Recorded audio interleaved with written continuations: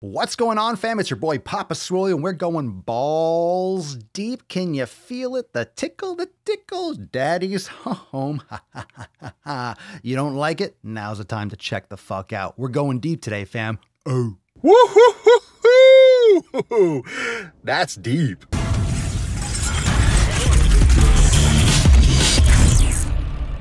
What's going on, fam? It's your boy Papa Swole back with some more balls deep action. That's why you're here, and that's what I am giving to you. Before we get into today's nips and tits, make sure you go and subscribe to the Daily Swole right here on YouTube so you can catch the live streams every single day, dropping knowledge cock and putting nuts in all sorts of places every day over on the Daily Swole. So go like, subscribe, and I'll be here when you get back.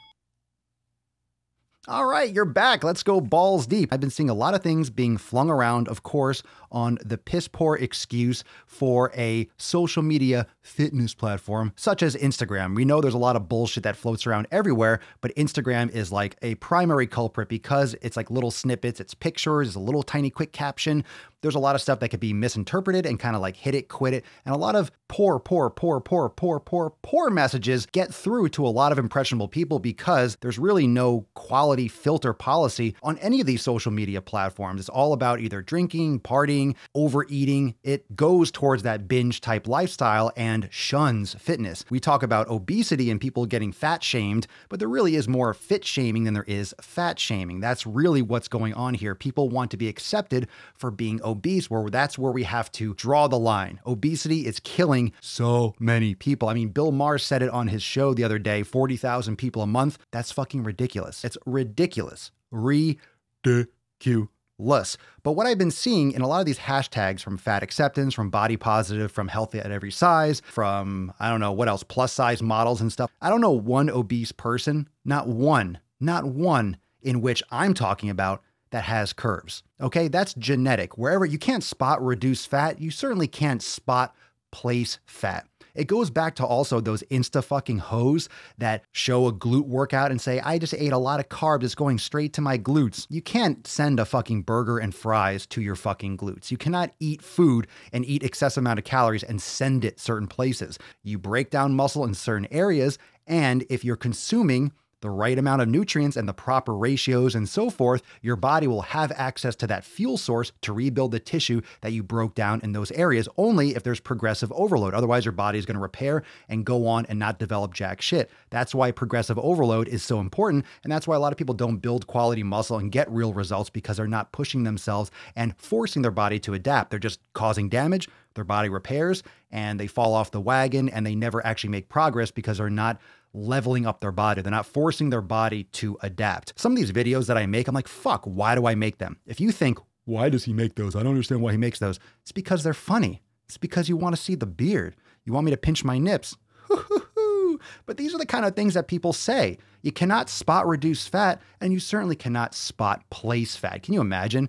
If you were like, I want a bigger ass. I literally, nothing else, I just want my ass. So you take this food and what are you doing? Just thinking? You're just trying to like a seance. You're just like, put the fat on my booty. I am going to eat this and get some gains in my biceps because I'm eating a burger and I'm thinking about it. If I have this Coca-Cola or this Gatorade or this Bang energy drink, it's going to go right to my booty. That doesn't happen, okay?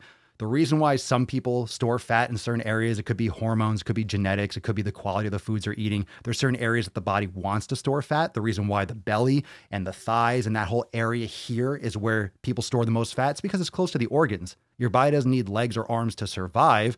So it stores the fat where it can access it quickly. Why store fat in your big fucking toe? It's further away and it's a disposable limb, essentially, in terms of your necessity organs, all right? In terms of the vital organs, that's all up here in your torso, in your core. Don't let anyone bullshit you into thinking that you can bulk or you can spot reduce. You cannot.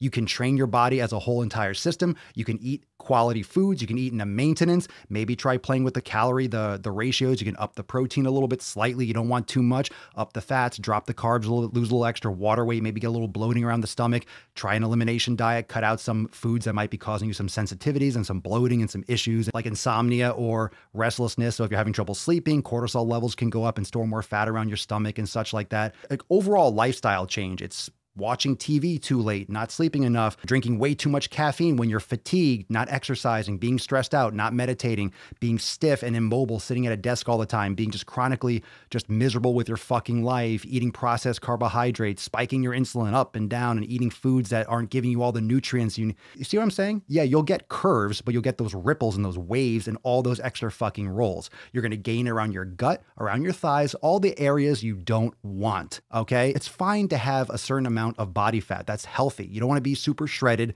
but you certainly don't want to be obese or morbidly obese.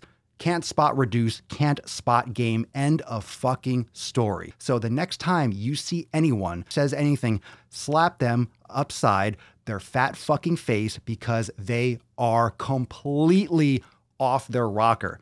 I hope you enjoyed this balls deep session. Thank you so much for going deep with me. Make sure you also subscribe to the Daily Swole podcast. It's right here on YouTube. I'll put the links in the card and the description down below so you can subscribe, hit the bell. I go live every single day, and I'll see you real soon for the next balls deep session. Peace. I want some beard fucking gains. I want to eat a big old steak and it goes right to my beard. You can spot gain your beard. Maybe you can spot gain your nips.